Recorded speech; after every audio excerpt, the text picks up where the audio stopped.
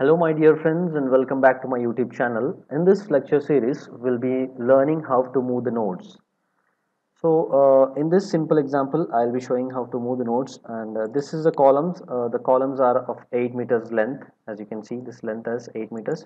So I want to make these columns as 7 meters. So I'll be going to the front view, then select nodes.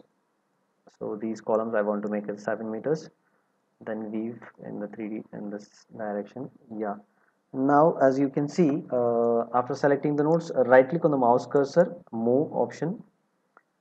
We can move the nodes by two methods, that is by the distance between the following two nodes or by the following x, y and z values.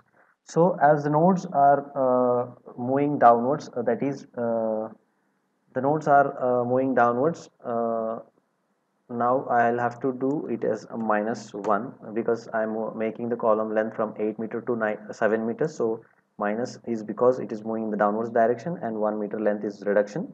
So I'll click on OK, and no, now you can see the column length has been made to 7 meters of length. Okay, so hope guys you're enjoying and learning from my videos. If you really like these videos, please do subscribe, share and like. Thank you.